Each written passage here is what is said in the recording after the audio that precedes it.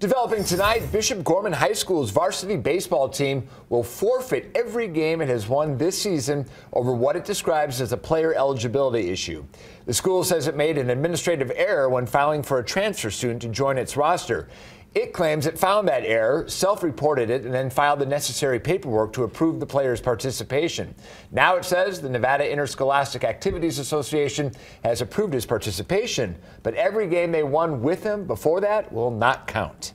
Bishop Gorman released a statement saying they are disappointed in that decision and that it will have a negative impact on the program and their players.